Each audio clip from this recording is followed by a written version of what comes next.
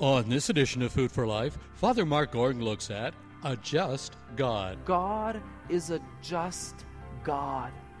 He's just. And that means if for some reason, for whatever reason, you've been deprived of the blessing of having a Father who's present, who loves you, for whatever reasons, God in His justice will fulfill your need. He will meet your need.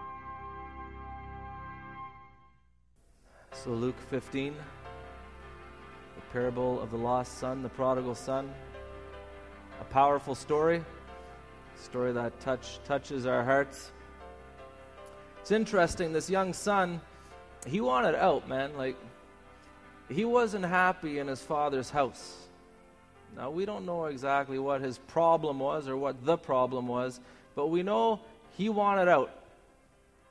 Now, I'm not going to ask for a show of hands, but maybe there's some young people here, maybe some teenagers who, man, you want out, you know. As soon as you get a chance, you want out of the house. You want to be free, you know. He said, I'm not going to ask for a show of hands because your parents might whack you, you know. And I guess it's a two-way street, though. There's some parents, I won't ask for a show of hands for this either. Some parents, you want them out. I was visiting a family once, and there was a few teenagers, wonderful teenagers, but there was a big sign in the home, and the sign read like this. It said, "Teenagers, tired of being harassed by your parents? Act now. Move out, get a job, pay your own way while you still know everything." You've probably seen that one before. You might have also heard the saying, you know, a child thinks that his parents know everything. A teenager thinks that his parents know nothing. An adult realizes that his parents knows a lot, you know. And so maybe there's some of that in this prodigal son. Maybe there's just kind of an immaturity that we all experience. But the Gospel of Luke, with these three parables, the parable of the lost sheep, the lost coin, and the lost son, they say that this Gospel is considered a summary of the whole Gospel or the whole Bible. A summary of the whole Gospel message, all of Scripture. And it's basically this: humanity has rebelled and turned away from God. We've rebelled and turned away from our Father, but God now seeks us. His response to our rebellion and turning away from Him is that He seeks us, especially in the parable of the lost sheep and the lost son. There's this act of seeking out what was lost. In the parable of the prodigal son, the father's obviously waiting. He's looking for his son's coming. And God, our Father, He wants to reestablish our relationship. The relationship that has been broken, He wants to reestablish that relationship. He wants us home. Again, a summary of the gospel. God the Father wants us home. As I was thinking about this gospel and preparing this homily, I found myself thinking about my own relationship with my dad. My relationship with my dad. And it's interesting how in Scripture, our relationship with our parents, a relationship between parent and child, is very important. It's very important. For example, in the 10 Commandments, we see in Exodus chapter 20, the fourth commandment is the only commandment that has a promise tied to it. Honor your father and your mother, that you may have a long life in the land the Lord your God is giving you. There's this promise. Those who honor their father and mother will have a prosperity. Things will go well for you in some mysterious way. And I think this goes on beyond, religious observance. It's a basic human principle.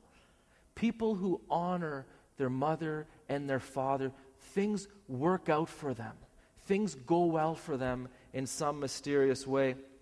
It's also interesting in the Old Testament, the last book of the Old Testament, in most compilations, some Bibles put the Maccabees at the end of the Old Testament, but in many Bibles, especially the one we use in our lectionary, the NAB, we end with the prophets. And the last prophet, this is right before the New Testament, the last prophet is the prophet Malachi.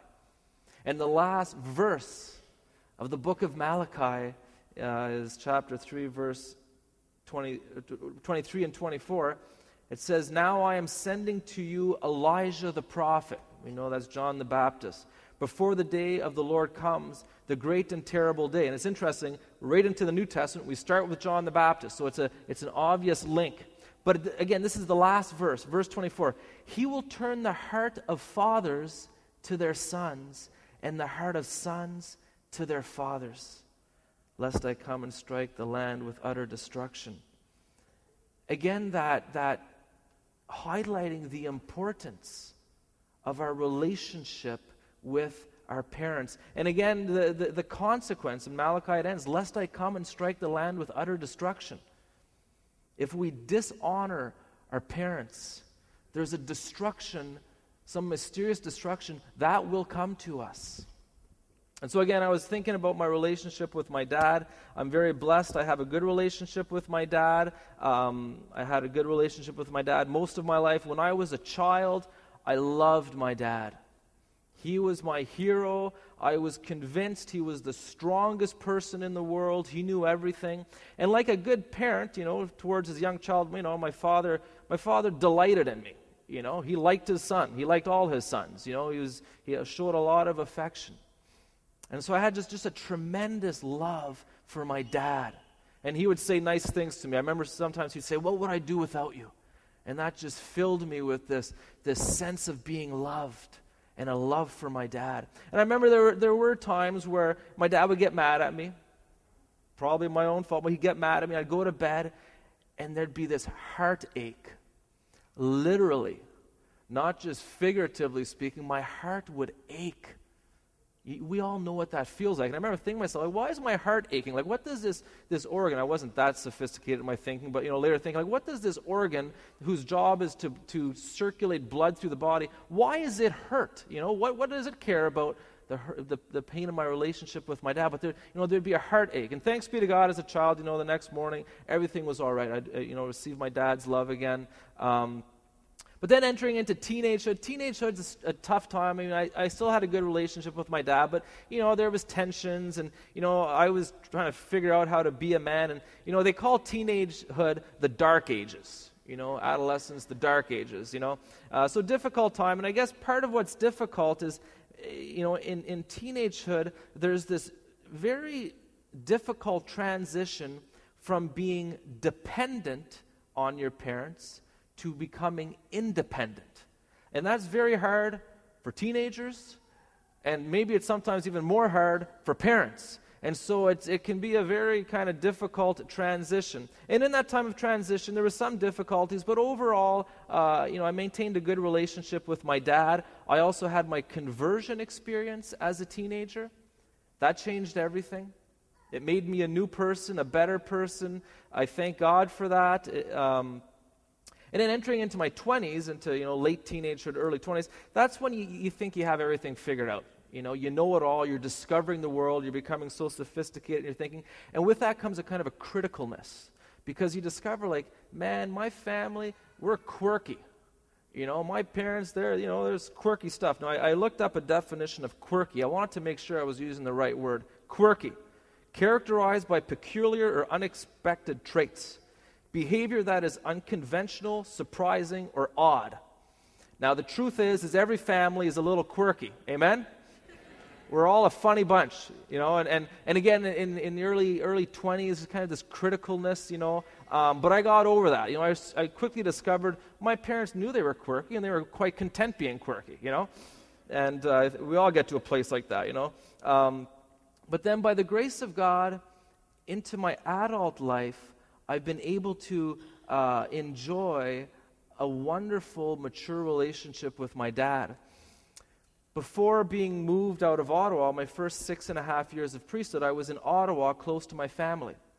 And I would spend my Mondays, I had a little cabin in the woods, and most Mondays, my dad would come and visit me. Sometimes my mom as well, but usually just my dad.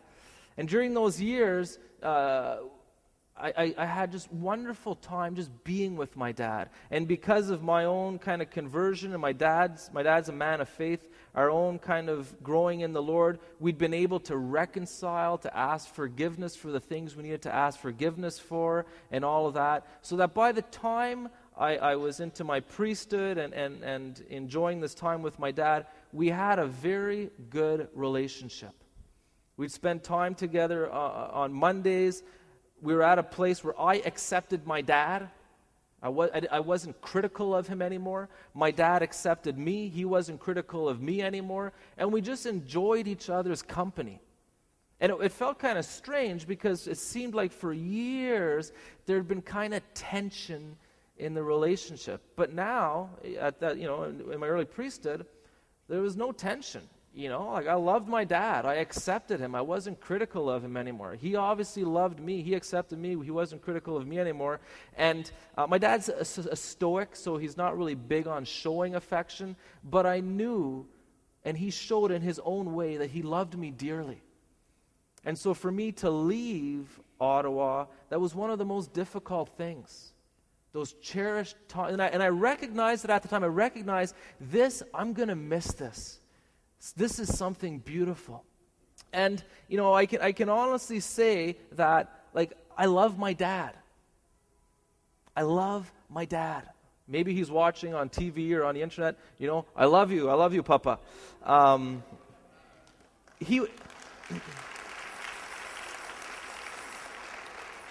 And here's another thing, and I'm drawing a parallel here, so pay attention here. He will always be my dad. It doesn't matter how, accomplished I might become or what great things I might do or whatever else. He will always be my dad. And I proclaim that. That's both a reality but also a decision. He will always be my dad, and I'll be proud of it.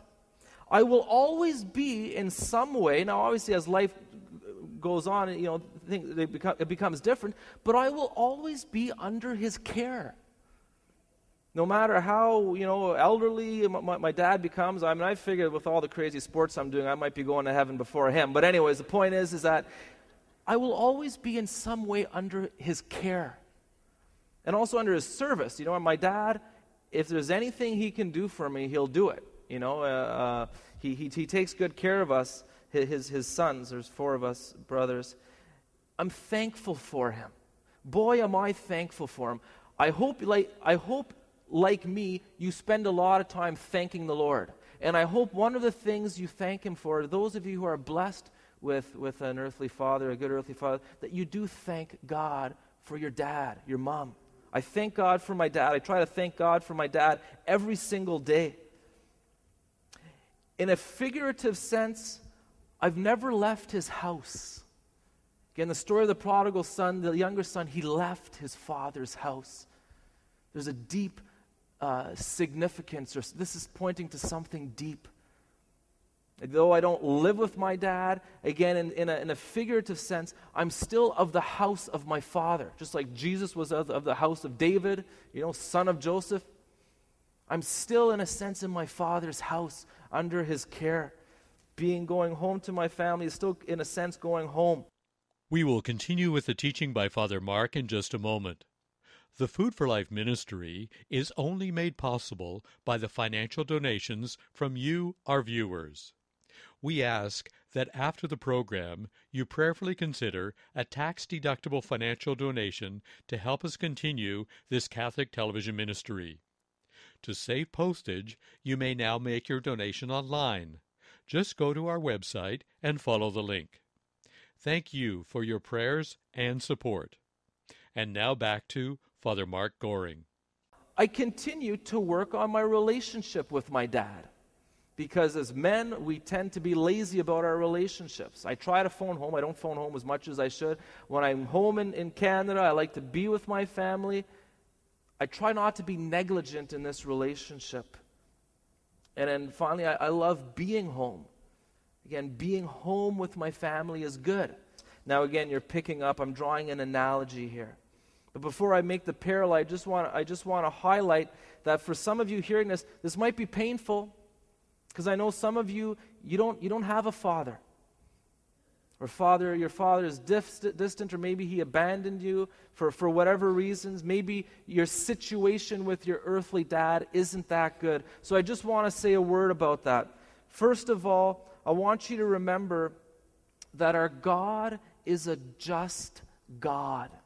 He's just. And that means if for some reason, for whatever reason, you've been deprived of the blessing of having a father who's present, who loves you, for whatever reasons, God in his justice will fulfill your need. He will meet your need. We see in Psalm 68, chapter 6, God is Father of the fatherless, defender of widows. If you've been fatherless, God is your Father in a particular way. The second point is that we need to remember is that, again, having an earthly father, a wonderful earthly father, it's a great thing, but it does not give us ultimate fulfillment. Only God can ultimately fulfill us. We hear even in Scripture, Jesus says, "Call no man your father." And so, obviously, Jesus is not calling us to disrespect our parents, to not have a love for them, but he's calling us to see the ultimate primacy of God the Father. So let me go back to this parallel I want to make. Number one, I said I love my dad. And this is a very simple teaching I'm giving you this morning, but it's very profound. Brothers and sisters, can you say truly that you love your Father in heaven? Do you love God? You heard me describe how much I love my dad. Do you love God like that and even more? You should. We're all called to love our Father in heaven. To not treat him, again, and we call this kind of an adolescent relationship. I don't want to pick on the adolescents today, but it's just a reality of this transition time. It's difficult. Some of us have an adolescent relationship with God. God bugs me. I wish he was out of my life, telling me what to do. That's an adolescent relationship with God. Do you love God? Number two, can you say, God the Father will always be my Father? And there is no question in my mind about that. That is clear. That is close to my heart. God the Father is my Father. I love him, and he will always be my Father. We should be able to say that from the depths of our hearts. We should be able to say, I am pleased to be under his care. Because we know that God's care is a care of service. Another word we could say is to be under his rule. Because again, in our relationship with God, we are children, he is Father. And a mature Christian is able to say, God's will be done in everything. Yes, I have my preferences, but at the end of the day, I'm willing to put aside my preferences because I trust that God's plan is better than my plan. And again, an adolescent view or an adolescent relationship with God is like, God's trying to make my life miserable. He's not cool. He doesn't want me to have any fun. Yeah, right. God is the author of life. He wants us to have life in abundance. And a person of faith, a mature person, is able to say, God's will be done. I have my preferences, but at the end of the day, I want his will because I trust him. He's all powerful. He's all knowing. Under his care, under his service. I'm thankful for God the Father. Can you say that? Again, I love my Father in heaven. I'll always be his son. I'm happy to be under his care. And I'm thankful to have God as my Father. It's not just a burden or something I accept, but it's awesome. It's awesome being under the care of a Father who delights in me, who made me, who's always ready to forgive me, who spoils me. I will never leave my Father's house. So many people think, I don't want to have anything to do with the church or religion or Christianity or his rules or whatever else. I will never leave my Father's house. I love being in my Father's house. I love being under his care. To me, to leave the Father's house is to go to a land of desolation, a land that might give some fleeting pleasures, but eventually the famine will come. I never want to leave my Father's house. Sure, there's rules. God's not like a grandparent who just loves to spoil and dote on his grandchildren. God's the type of God, he wants to make you a better person. You know, it's kind of like the image, some of you ladies have purses. What happens if I knew there was something rotten in your purse and it smelled? Like everyone smelled. And I said, hey, can I have that thing in your purse that's rotting? Now, can you imagine you say, no, it's mine? Well, that'd be foolish. You know, what God asks of us, what he demands of us, is things that ultimately aren't good for us. If he's saying, hey, this relationship, you got to let go. Why? Because it's rotting. It's rotting your life. And so again, being in the Father's house, it doesn't mean that the Lord isn't going to challenge us. He challenges us because he loves us. But again, his challenge is always because he wants us to be a better person. And again, just as I'm working on my relationship with my dad, my relationship with God, my Father, is something I need to be intentional and deliberate about building. You know, the commentator was mentioning, you know, praying treasure in heaven. It's a little attempt to invite everyone. Take some time to talk to your Father. For me, the ideal is to start your day with prayer and then just continue to be in the Father's presence all day. Scripture says, from the rising of the sun to its setting, the name of the Lord is to be praised. Give thanks to him all day. Be in his presence, because his presence is wonderful. Work on that relationship. Go to Mass, go to confession, celebrate the sacraments, read your scriptures, read good books, go to conferences, good talks, develop that relationship. And then finally, I love being home. Just like I love being home with my parents, I love being home, not just in a kind of a symbolic way, but you know, a Catholic church is the Father's house. And just like, you know, when you go home to your parents, they still have like an old VCR and there's kind of, you know, some of the stuff, it might not be like to your preferences. Sometimes you go to a Catholic church and it's like, oh, I don't really like the carpets, or I don't like the flower arrangements, or I don't like the preaching, I don't like the vestment, I don't like who cares? This is your Father's house. And deep down, it should feel good to be here. Do you love being in your Father's house? Never stop coming to church. Never stop coming to your Father's house, even if you don't like the old VCR and all the, you know, the old drapes or whatever else. This is your Father's house. It's a good place to be. So brothers and sisters, why don't all of us, or those of us who want to, why don't we recommit ourselves to our loving Father? Why don't we rejoice in his goodness together?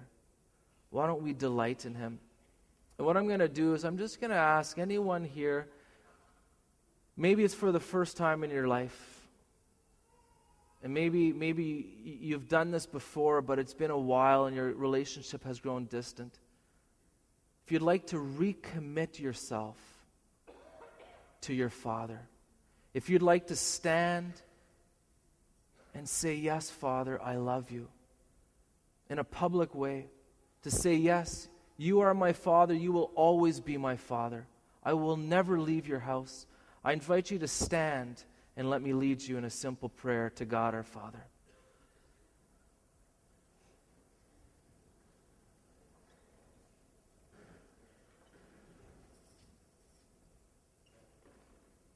Repeat after me.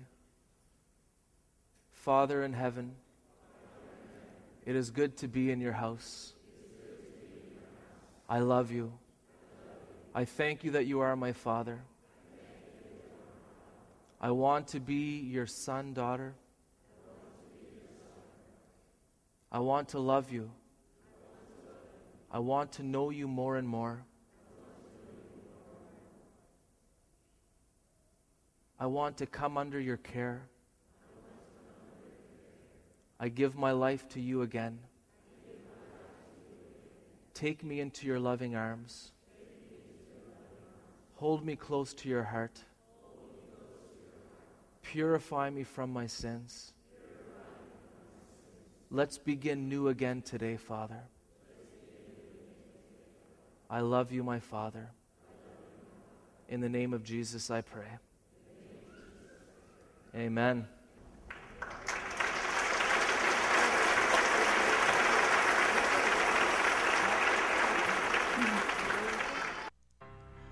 For an audio CD or video DVD of the teaching by Father Mark Goring on A Just God, we invite you to write to us. Our address is Food for Life, Box 1107, Station F, Toronto, Ontario, M4Y2T8. When you write, ask for an audio CD or video DVD of program 1681. On the next edition of Food for Life, Father Mark Goring looks at the Lord's forgiveness. Let's continue longing to love God more. Let's continue to rejoice in the Lord's forgiveness in our life, in His mercy, and to never forget the great love He has for us.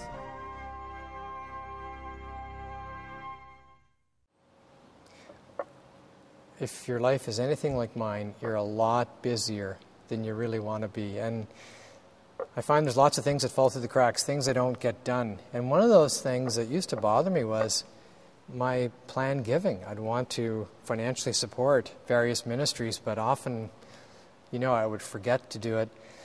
Well, with Food for Life, there are many, if you feel that, the program has touched you and you're in a position to support us, it would be really helpful if you would consider supporting us in some way financially. And there's a number of ways that are quite convenient now. So if you go to our site online, you can use PayPal to donate, or you can write to us. And one of the ways that you may find convenient is through monthly giving, either through credit or debit or check. And you may find that as a convenient way. If you feel that Food for Life has really touched you and encourages you, that would be super helpful for the Food for Life ministry. And God bless you and your generosity. We would like to thank you for your financial support of the Food for Life television ministry. Food for Life is funded only by viewers like yourself. We have no commercial sponsors. Your tax-deductible donations help pay for production of the program, pay the television station for the time that the program is on the air, and pay for the mailing of our monthly newsletter. Thank you again for your support of this Catholic television ministry. For an audio CD or video DVD of today's ministry, we invite you to write to us. When you write, mention the program number 1681 and today's topic, Father Mark Goring on A Just God. Food for Life is a non-profit Catholic charity funded only by donations from viewers. To help us continue this Catholic television ministry, please send your tax-deductible donation to Food for Life, Box 1107, Station F, Toronto, Ontario, M4Y2T8. To save postage, you may now make your donation online. Just go to our website and follow the link. We ask you to consider a regular monthly donation, either by post-dated checks or through our website, to help fulfill the Great Commission from Matthew 28:19. Go and make disciples of all nations. If you have never donated before, we ask that you make your check payable to Food for Life, and our address is Food for Life, Box 1107, Station F, Toronto, Ontario, M4Y2T8.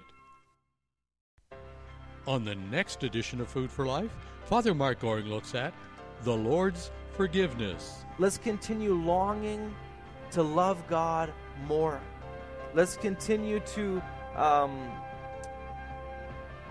rejoice in the Lord's forgiveness in our life, in His mercy, and to never forget the great love He has for us.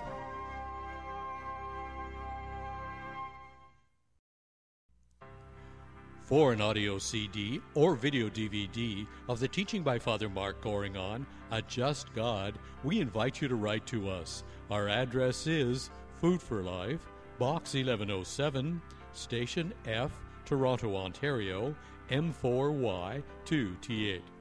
When you write, ask for an audio CD or video DVD of program 1681.